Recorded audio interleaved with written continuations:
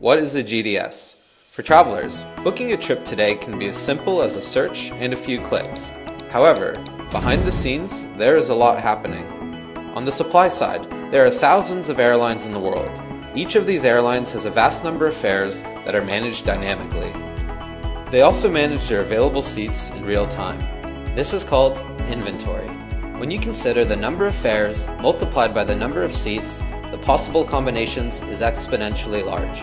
On the demand side, there are thousands of travel agencies. Those travel agencies in turn sell travel to millions of customers every day. Global distribution systems, or GDS, have to connect these vast volumes of supply and demand in an increasingly automated and fast way. A GDS is a centralized electronic platform that provides travel-related transactions between travel providers and travel sellers. Today, 3 companies, Amadeus, Sabre, and Travelport, hold the bulk of the global market. In some markets, local systems exist.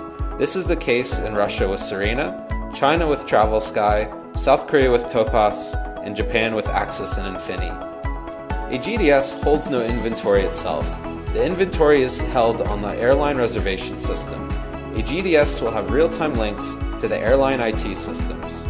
When a travel agency is searching for travel options, the GDS manages the requests to all relevant airlines. This enables the travel agent to compare various flights and associated add-ons like bags from all the vendors who are part of that GDS network. GDS provide robust distribution technology with sophisticated search capabilities and efficient post-booking servicing. Therefore, modern online booking websites mostly use the GDS as a primary content source for flights. That source is usually complemented through additional content aggregation technology for airlines or fares not found in the GDS.